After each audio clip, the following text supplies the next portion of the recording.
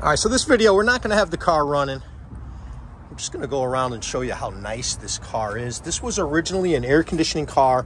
It is missing the condenser, but the piping's there and the controls are inside. So you'd have to get a compressor if you wanted AC. But look at the car.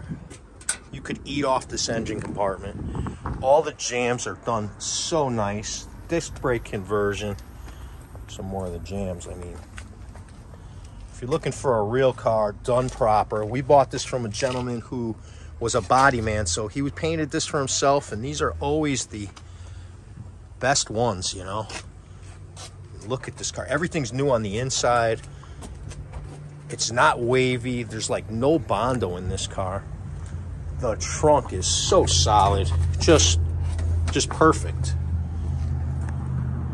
Even the jams, like I was saying, they're really exceptionally done. New door panels, new seats, new rugs, new headliner, new sun visors. I think that's a new dash pad. I know that's a new dash with custom gauges. Even the clock works. So if you're looking for a turnkey Chevelle, look no further. This is probably the nicest one we ever got our hands on.